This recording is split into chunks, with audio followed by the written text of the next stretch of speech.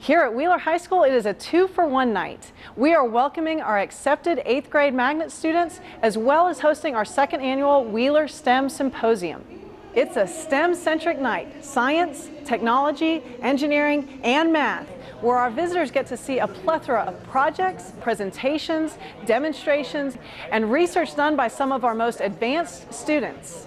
I'm here at the STEM Symposium tonight to basically show off the things we've been doing as a result of the Wheeler Magnet program and opportunities we've had as a result of being in the Wheeler Magnet program.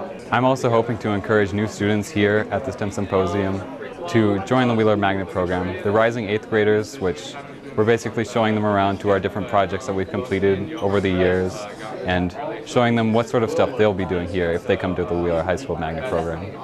Our guests are getting a bird's eye view of many areas, including engineering, building bridges, drafting and design, video productions, advanced organic chemistry research, and applied healthcare applications such as trauma analysis.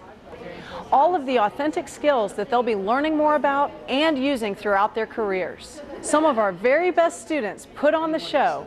They are the ones who put together presentations incorporating information from a host of disciplines. Each of them will write an abstract, a scientific article to be included in our Wheeler STEM magazine. STEM is important because, especially for women nowadays, because there's not many women in STEM careers.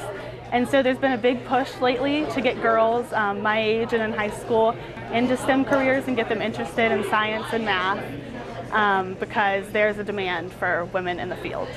So an evening like we have here tonight really shows, especially incoming high schoolers, what STEM is and how women especially can get involved in STEM fields and how it can be interesting and not just all about technology and necessarily scientific facts, but we can also incorporate social studies and fun designs and arts and crafts.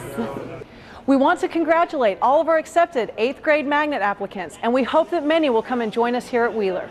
For Cobb Ed TV, this is Tiffany Stark, Wheeler Magnet Coordinator.